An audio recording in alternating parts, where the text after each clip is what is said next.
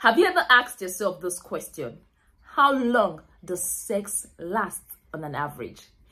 If you've ever asked yourself this question, you've ever thought about it, this video is for you.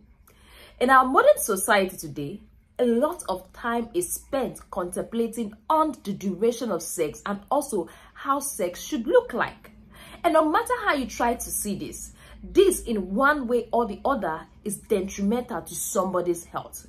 Because you hear couples arguing, you hear boyfriend, girlfriends argue like, oh, he lasts for just 15 minutes, he lasts for just 10 seconds, he lasts for just 10 minutes, he's not man enough. Definitely is going to affect the other individual's self-esteem. And these things, most times, what you see on the internet, what you see or what you hear about the average length of sex is not even accurate. So that is why I am here today to help educate you on the average length or on the average sex length. And this was deducted from a research that was conducted on 500 couples. Good day everyone, and welcome back to Nurses Lecture Room YouTube channel. My name is Miss Mary, popularly known as the Nurse with a Difference. And I make learning easy and accessible for all my viewers. Today, I'm going to be taking that question, how long does sex last on an average? Yes. Before I go further, what is sex in this context? When I'm talking about sex in this video, I mean the time from the time of penetration, from the time the penis gets into the vagina to the time the penis gets out of the vagina. In the medical term, this is known as the intravaginal ejaculation latency time. Intravaginal ejaculation latency time. So this is the period where the penis gets into the vagina to the period where the penis gets out of the vagina. So that is what I mean by sex in this context. So in this context, we are excluding foreplay, we are excluding all the romance at the beginning. We are talking about the main event. So what happened is that a research was conducted on 500 women. They were given a stop clock to time their sexual activities, and that is where this result that I'm going to be sharing with you was gotten from. So first of all, the estimated ideal length is exactly 16 minutes. The estimated ideal length of this intravaginal ejaculation latency time is exactly 16 minutes, while the actual estimated length is 9 minutes.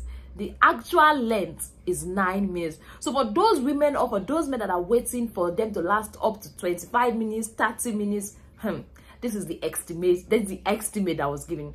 So the actual estimated length is 9 minutes, and also the average length was 5.7 minutes. The average length was 5.7 minutes, and this also varied by location. So by location, they found out that those in Turkey has the lowest intravaginal ejaculation latency time, and that was 4.4 minutes. While those in the UK, the United Kingdom, has the highest, which was about 10 minutes. So it varies by location and it varies by individual. So for those that are asking, this is the average length. So if you are able to get to the average length, the estimated average length, it is fine. One thing I understand about sex duration is just anything about sex with your partner involves communication and understanding between both parties. That is just it. So for those that are asking, what do we women really want? It was found out that there's no like a research to really hold on to, but most women prefer 25 minutes and above.